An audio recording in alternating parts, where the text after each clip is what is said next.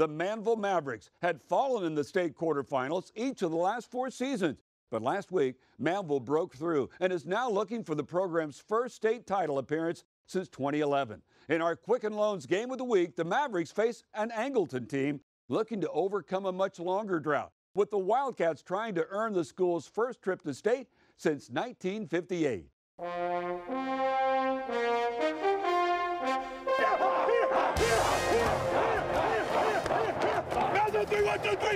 Manvel and Angleton are fired up for this semifinal showdown of unbeatens at NRG Stadium.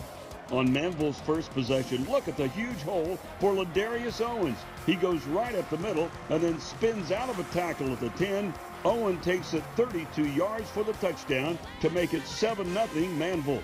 But Angleton answers right back.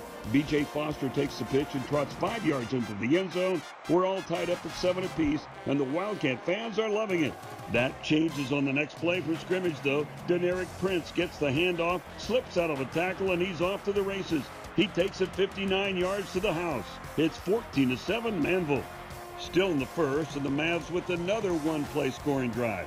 Cason Martin goes deep to Cam Scott, hitting him in stride, and Scott sprints down the sideline for a 78-yard touchdown play. Manvel up 21-7 after 1.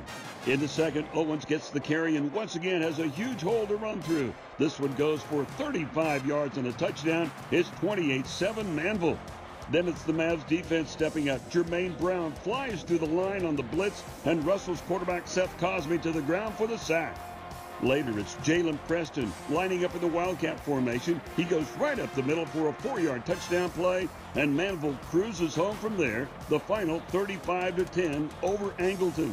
The Mavericks are now headed to the 5A Division I State Championship game next Friday night at AT&T Stadium, where they'll face Highland Park. This is just a total team effort. Offensive line was just blocking really great tonight.